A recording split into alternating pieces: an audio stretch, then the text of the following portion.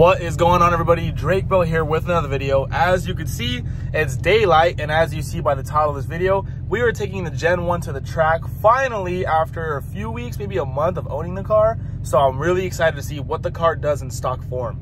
I'm also going to buy some badass wheels. I'm talking about, like, these are my dream wheels. You've heard me mention it plenty of times before.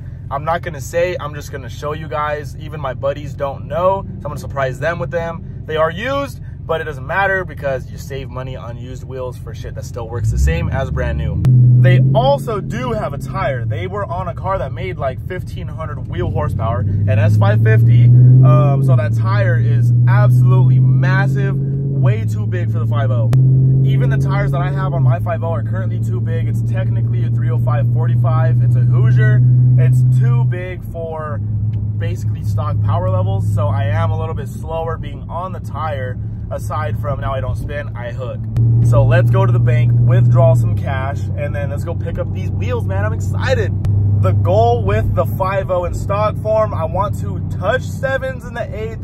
I don't know if it'll happen. I'm pretty sure it's gonna be in the 8 seconds realm. You keep in mind it's stock. It's also stick shift, so everything comes down to like the launch. If I get that launch dial, solid. If I get a 799, I'll be happy. I also have to call my homie who has a Snell approved helmet. I don't have a Snell approved helmet. I have on my motorcycle helmets, which I don't understand why those aren't allowed on the track. Keep in mind, you could be on a motorcycle and crash and it's supposed to help save your life, but it's not good enough to be in a car? What?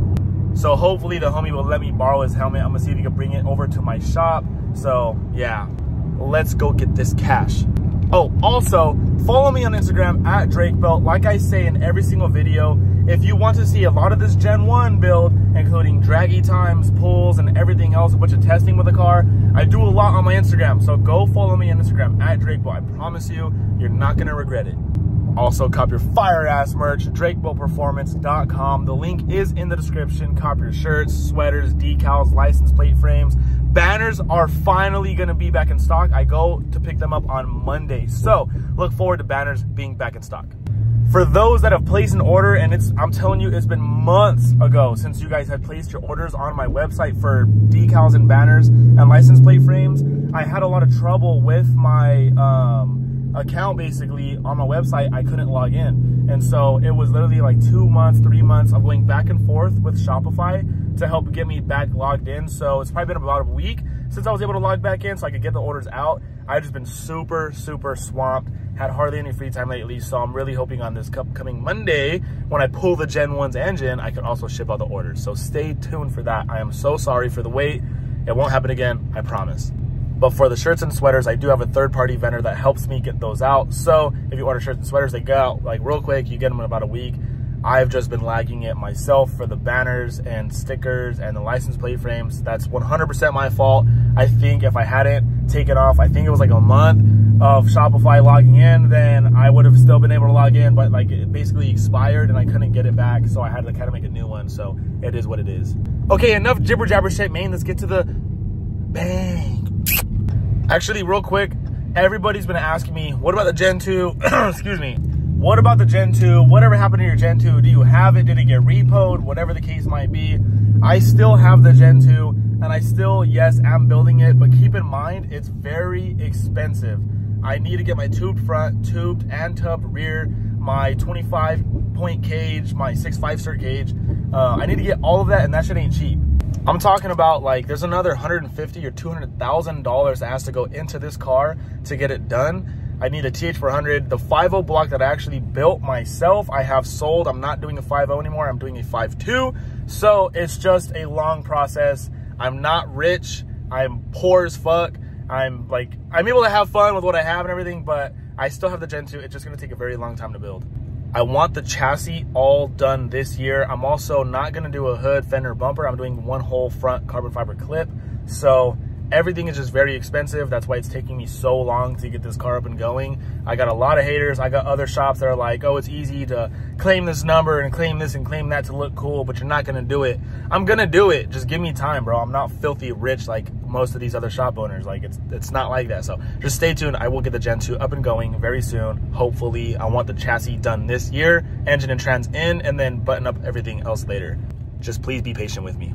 And the package has been secured. I wasn't gonna buy wheels like this for anytime soon, but the deal that the homie is giving me is like a deal that you can't really pass up. It's definitely a solid ass deal. So I'm going to scoop them. Like the wheels alone go for more than what I'm paying, and these have tires on it already, so I could sell those tires and make some money back, as well as sell my welds that I have on there right now. So I'm very excited. It is what it is, man. Sometimes you just gotta jump the jump. Now let's go get these wheels, man. Mwah! All right, I got the wheels. Can you see it in the corner? Oh, can't show you too much, not yet. I gotta show you in the sunlight when I clean them up. Now we head back to the shop. This drive is like a 35-minute drive. Hopefully we got no traffic. It's only 12 in the afternoon, so we should be good. But shout out from Mr. Antonio. Shout out to Mr. Antonio from Yellow Jacket. He gave me a super good deal on these wheels and tires. I'm gonna sell the tires, like I said. I'm still gonna flick it up on the 5.0. Maybe the Scat too, why not? But I still need to order the lug nuts, because for these wheels you need special lug nuts, otherwise they'll fall off. This is what Antonio told me. Is like, if you use your lug nuts that you have right now on the 5.0, these wheels will fall off. Fuck that, I'm not doing that. So as soon as I get to the shop, then I will order up these lug nuts and hopefully get them quick. I might do overnight shipping and order my tires, overnight shipping, because I want these bitches on. All right, let's get to the shop. All right, wait. Your opinion first. They're so beautiful. So beautiful. Drop it down. Drop it down. Damn, son. 15 by 10 Bellix, baby. And I also just realized, first off, I can't fit them on the Scat because I don't have a 15-inch brake conversion. Number two, my 15-inch brake conversion, which is just a sway bar relocation kit for the Gen 1, has not came in yet. So I can't even test fit them. Kind of a bummer. But first, I'm gonna get these washed up, cleaned up, ceramic coat them, and then maybe pull off the tires, because I'm gonna sell these tires. I don't need these tires. They're way too big. 315/60. Like, I can't even put into perspective how big these fucking tires are. Cameras don't do it justice, but they're too fat. I'll be super slow on these. If you guys didn't know, if you run too big of a tire for your power level, it will slow you down. So don't go too big. These are too big, but I got them as like a package deal, so I gotta sell these tires. Okay, I'm gonna do a quick time lapse of me cleaning up these wheels.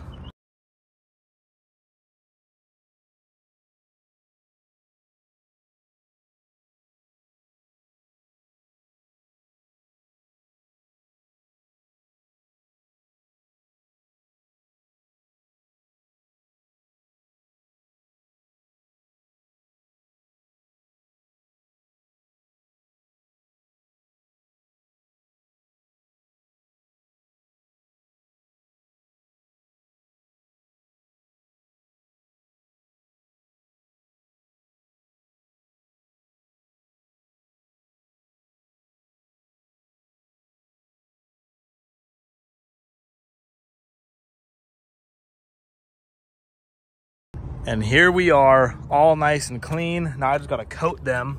As you can tell, they're used, so it's not like a perfect polish, but I can always finish that up. I think I'm gonna polish these out first before I coat them, because there's stuff like this kind of baked in just a little bit. It looks like it was like some residue from soap or whatever, and then I dried, and with brakes, they get hot, so it kind of bakes whatever's in to the wheel. But they are all clean. And yes, you saw me scrubbing the tire. I was trying to get off all these little rocks and stuff. I mean, it doesn't matter to have these rocks on there, because it comes off pretty good with my hand, but I just wanted them pretty much as clean as possible, because moving these around and all that, I don't want these rocks getting all over my shop or in my car, how they already did. So it is what it is. Using my hand actually worked really good to get the rest of those rocks off, but they are all clean. Let's go get a little pin shot in the sun. These look so good.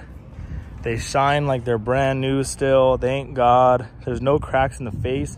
If you guys didn't know, these are not street legal, or not really street legal, but they don't recommend using these on the streets because they could crack the face because of potholes and everything else like that.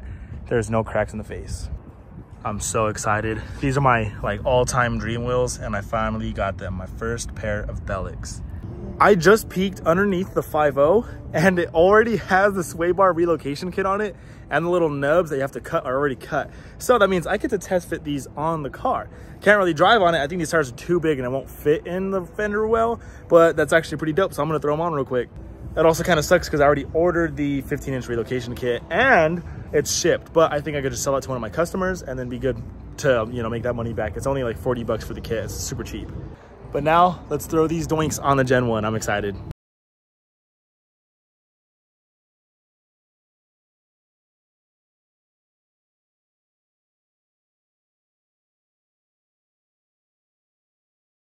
Brother, this shit got that Hellcat Louise fitment. It's just that tire's so fucking big. Way too big. I'm not running this tire, but holy shit. I can't even get my finger in there. That's so funny. Hellcat Louise fitment on God. These wheels do look tough though. The wheel itself is basically flush with the quarter panel. So with my tire that I'm gonna run, it's gonna fit perfect, just the way these fit too, with the right offset. But damn, son. Jesus. Bro, this is hilarious. Since it's not like a flat level surface, it's literally chilling on the tire right now. As you can see, it's had a drag pack on before, and that's what happens when you get the wrong offset. It'll burn up the paint. So I am gonna repaint like that lips, fenders, and front bumper and get a new hood for the car. But damn, son, some big ass meats. Kinda wanna move it and get some pics with it. That shit is so sick. These belts are gonna go hard once I have the right size tire on them. Okay, so I moved it and just look at it digging into the tire. It's not like really digging in yet, but I literally moved it like 5 feet and you can see the little rubber that it's pushing up. Dude, this shit is hilarious to me. Oh my God. It looks hard as fuck though. I'm not gonna lie. All right, I moved it back in the shade. Number one, it's hot as fuck. Number two, these don't fit. This side is a little higher than the driver's side. This is just how Gen 1s are. The S1S7s, they're always like this. There's more space on the right side than there's on the left. But look at this. Oh hell no. It didn't cut an actual groove in. It's just rubbing on it real hard, and I'm just not gonna drive it like that. Fuck that. Like you can see the rubber that is laying down. Screw that. I just want to throw them on and see how it looks. Get a little Instagram post for my Instagram story type shit. And just like that, the Lagunas and Hoosiers are back on, ready for tonight. I'm gonna bring the tools with me so I could gut my interior. I'm gonna pull the back seats here right now, but I'm gonna take my homie with me. While we're there, we're gonna pull out the seat. And I'm also gonna bring my air compressor so I can air down to like 15 or 16 PSI. I want to hook, I wanna make a good pass, gutted, but stock power. The goal is to get some baseline numbers, see where we're at, and see where we're gonna be when the car is done. But for now, we're gonna pause the video, and then when I'm ready to continue, I'll hop back on. BRB. Now we're gonna use the watt box. Keep in mind, like I said, this is not tuned. It just has a watt box and 2-step, so I'm gonna dial it down. It's at 5,500 RPM. So I'm gonna put it at probably like 3,500 RPM and see how it is. And then we'll test and tune. Probably looking for 3 passes tonight. Honestly, bro, fuck this watt box. It's been like this for multiple cars that I personally have had them on. You just cannot get it to connect to your laptop. I've been trying for literally an hour and I just can't get it to connect. I tried uninstalling the software, reinstalling, look, read. Watt box can't communicate with the computer. And then it says to select. I did the troubleshooting. Select your COM 5. Read, watch. Cannot communicate with your computer. I can't do anything. So the watt still works from when the guy had originally installed it. So like, I'll show you that. So you hear how it cuts out? That still works. And the 2-step also works.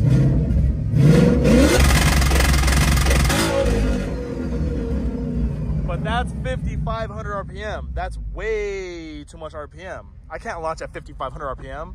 So I'm gonna have to hold this shit with my foot and e-brake. That's fucking whack. I'm like low-key upset. I'm at least gonna go try and test that 5,500 RPM and just see what it does. Maybe I can slip the clutch a little bit, but with the watt box, if you slip the clutch a little bit, it'll just misfire. So we're gonna see. I'm like pretty upset, but I hit up the original owner like, yo, how did you get this thing to connect? Because I gotta change it, man. It's not working for me.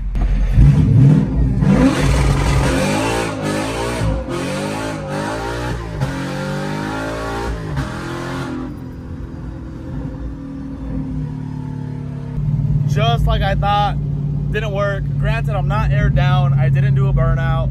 I'm not on prep, so of course it's gonna spin, but I'm pretty sure it's gonna spin on the like strip as well. I don't know, man. All right, I am now gutted and we are on our way to the track. As you can see, we brought the tools upon the passenger seat. It's loud as fuck in here. I can't hear a thing. We have about an hour drive to the track. Let's go. I'm letting the homie Nick use my scat, and look who we stumbled upon. with us. And he left from his house.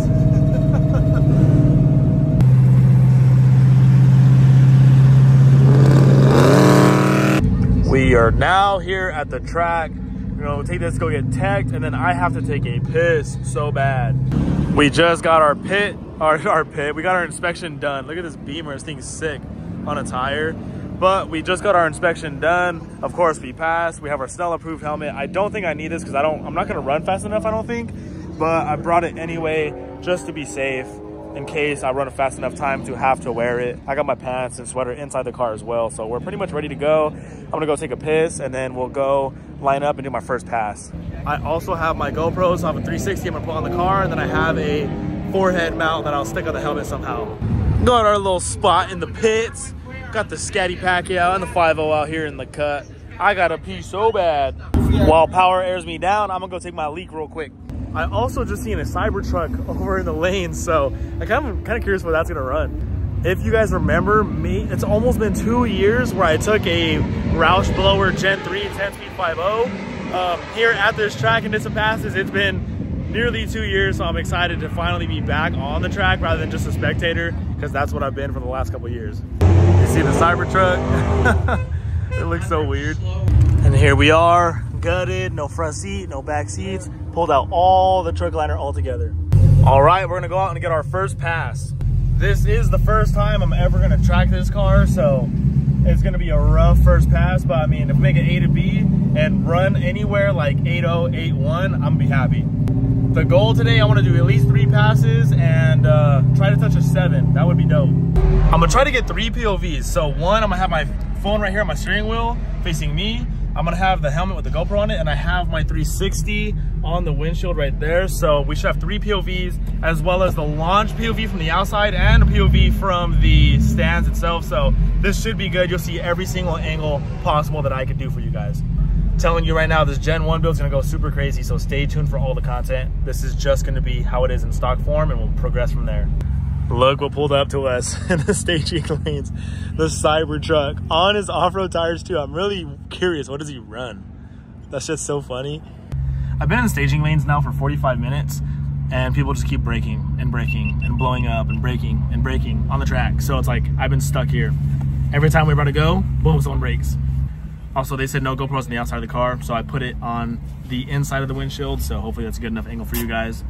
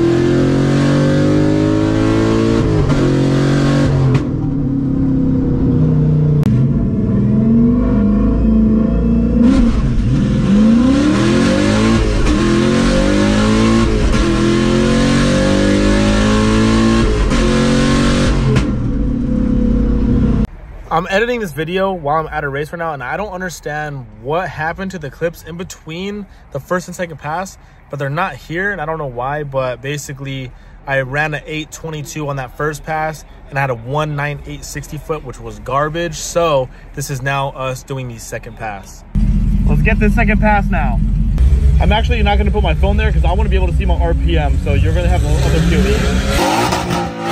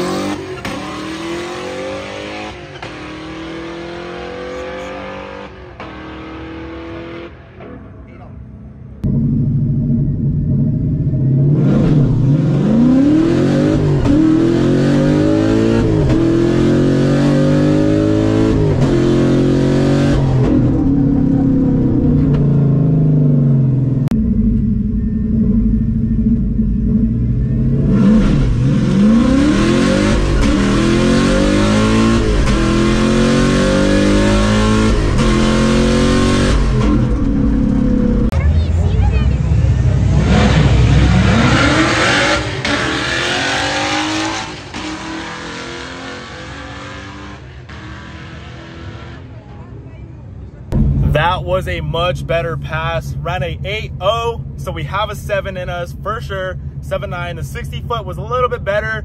Still need to work better on that launch. It hooked yet again, which is very good. I'm very happy. The burnout was a little better, but the thing likes to cock left to right, and I gotta figure that shit out. For now, I'm gonna go ahead and park it and let it cool down for probably 20 to 30 minutes because that's a hot lap back to back, and I don't really wanna blow this engine or anything because I am selling this engine, so we're gonna take it easy. Okay, so again, we're left lane. Hold on, let me see if I can fix the lighting. So if you can see, the 60 foot was a 1.83, so that's much better. And then an 8.0 at still 88 miles an hour. So we're making improvements. I think this next one I could get a 7.9 if I launch a little harder. So now, while we let it cool down, let's go get some grub.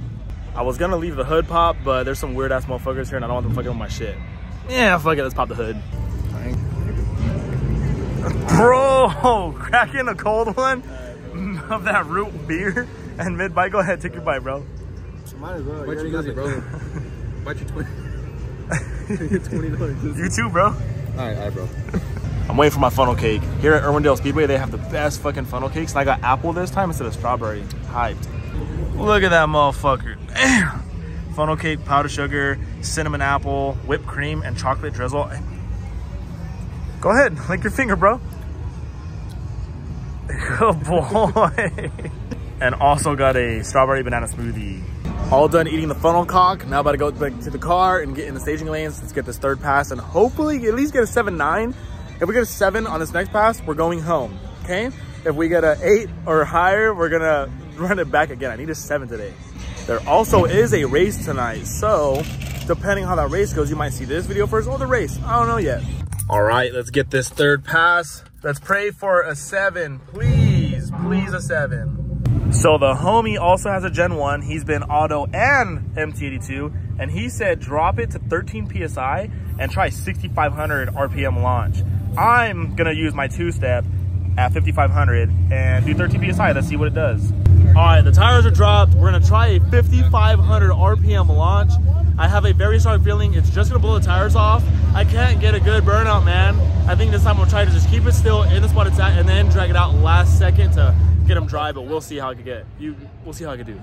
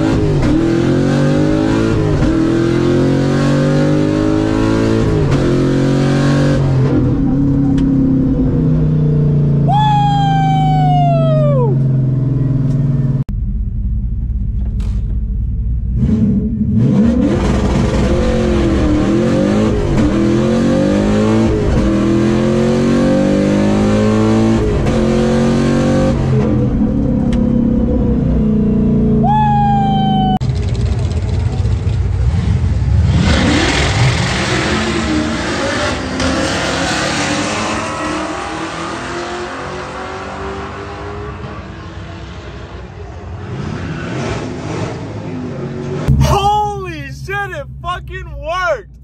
5,500 RPM, 13 PSI, and it just went. I dumped the clutch and it just fucking went. It hooked and booked. I swear to God. Bro, that shit got me all excited. That's my 7-second pass right there, I guarantee it. God damn, I'm so excited, bro. That pass is gonna be sick. I can't wait to see it from the outside. I'm not even gonna lie, I got nervous since it fucking dead hooked, and I fucking shifted up early from 1 to 2 and 2 to 3. I shifted too early by like 500 RPM. But regardless, I think that 60 foot is gonna be crazy. That's like a 1.6, 60 foot maybe. I'm hoping for a 1.6. Brother, so not only did I run a 7, I ran a 7.6. 761 at 89 miles an hour, and my 60 foot is a 1.5. Holy shit. I can't fucking believe it. 766, 89 miles an hour in a 1.5 60 foot. Bro, I'm fucking lit.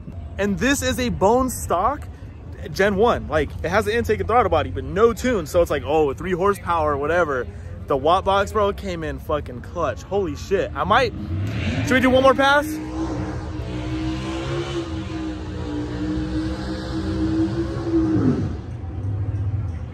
don't see why not. I don't see why not.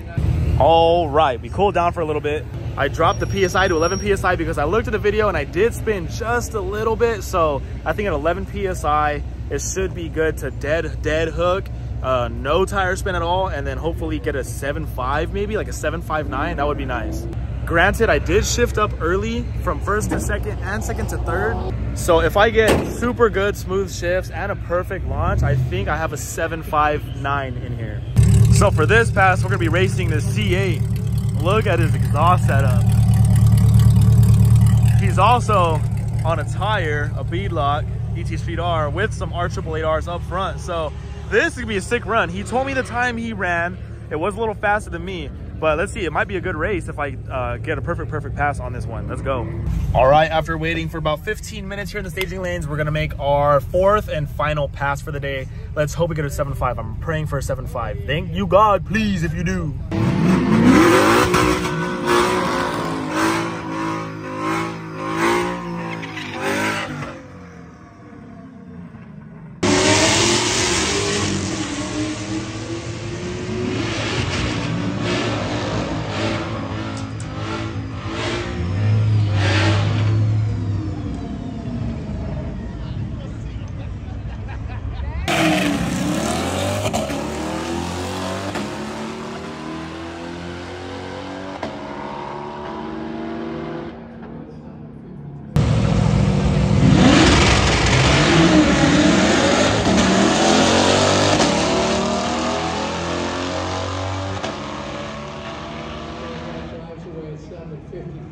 And again, there were supposed to be more clips here. I was recording the vet afterward and everything else, and I don't know what happened. I don't have the clips, but it was a super good race. He did beat me at a great time. That last pass wasn't as good as the third pass. I ran a 7.77, triple sevens for that last pass. Still a good pass. We still hugged for stock car. This thing was crazy. So now we'll continue toward the end of this video. I'm sorry for the missed clips. I don't know what happened. Shout out to every single one of you guys, all the subscribers that came up and said what's up, took pictures and videos of me at the track. That was super dope. Even some older folk were like, yo bro, I'm a huge fan of your channel. So it's dope that like an older crowd is watching the channel. I think it's pretty sick. Right now, I'm gonna go take a piss before I leave, and then we're pretty much gonna wrap it up. I already aired the tires and put the interior back in, and we're gonna head out. We do have a race to go to, so we're gonna go to the location, eat some In-N-Out, and then get to that content. So if you guys enjoyed this video, please like, subscribe, stay tuned for this Gen 1 build. It is gonna go crazy, all right? Like I said, if you enjoyed the video, like, subscribe, and I'll catch you in the next one. Deuces.